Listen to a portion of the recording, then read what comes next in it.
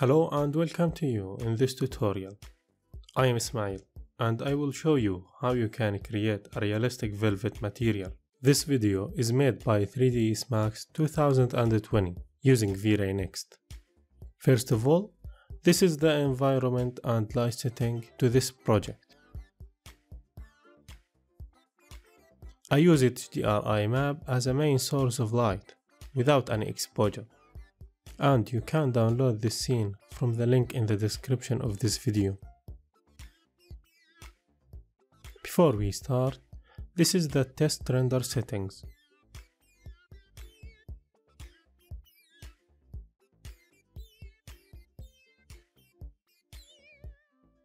Now, let's start and open the material editor, then assign a default Vray material to object to test light and overall scene.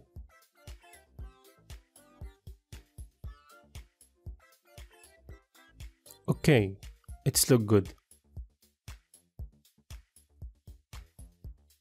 For this tutorial I made this map to create the material and you will find it from the link in the description of this video. Now, from material editor, add diffuse map and make sure uncheck use real unit.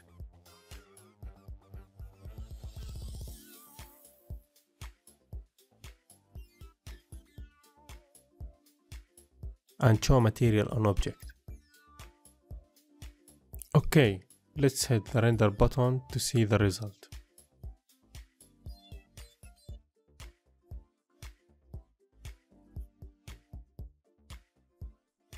Now, when we creating any material, it's important to look to reference. From this image, we can see the velvet has two colors according to the light direction, and we will be working on creating the same effect. To create same effect, I will use fall off map from map, general, fall off. Then I will add color correction to create a bright area and a dark one.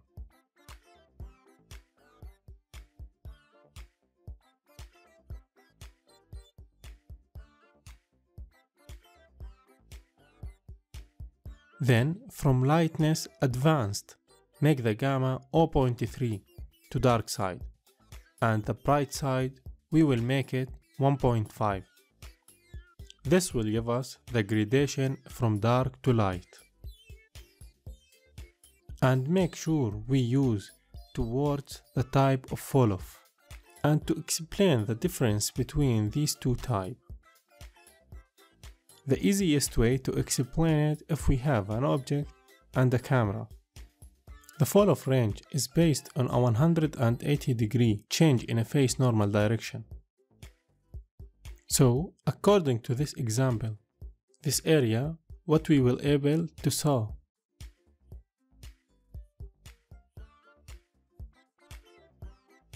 But for the perpendicular, the fall off range is based on 90-degree change in a face normal direction. And according to this example, this area what we able to saw. So that's what make a perpendicular effect on a color more than towards.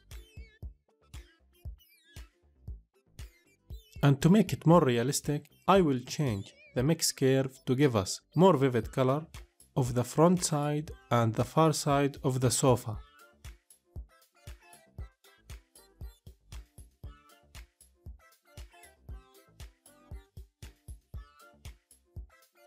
To understand how mix curve work, this is the near side and this the far side. Now let's see the result.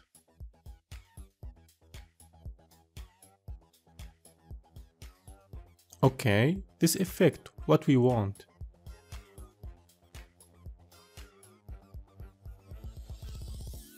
You can copy all these slots from the shift and drag.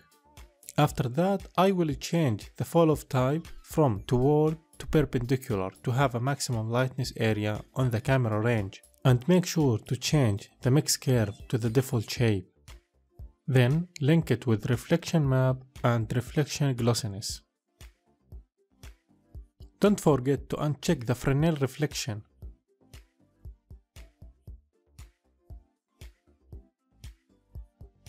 And we need to add bump from General, Bitmap, and don't forget uncheck Use Real World Unit.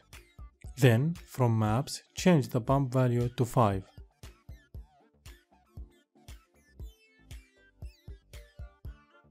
Okay, let's see the result.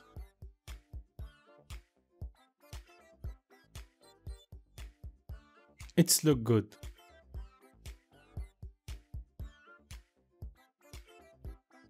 But for more details, I will add one more layer, which is Vray Dirt, and mix it with Fall Off by Vray Context.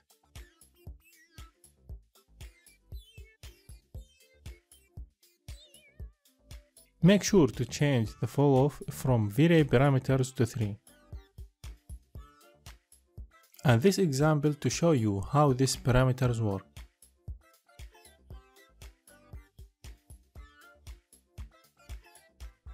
Don't forget, make the operator multiply.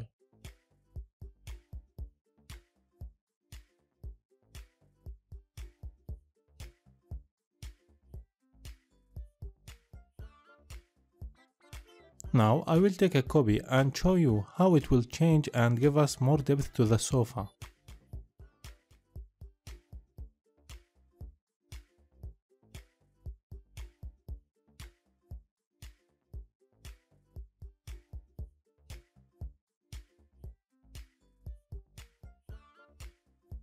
Okay, you can see the difference between these two images.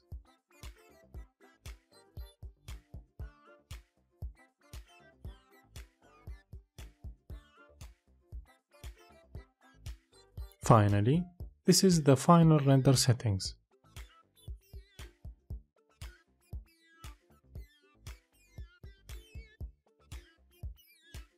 Thanks for watching and hope this video useful for you. If you like this video, please hit the like button and don't forget subscribe to my channel if you are not. See you soon.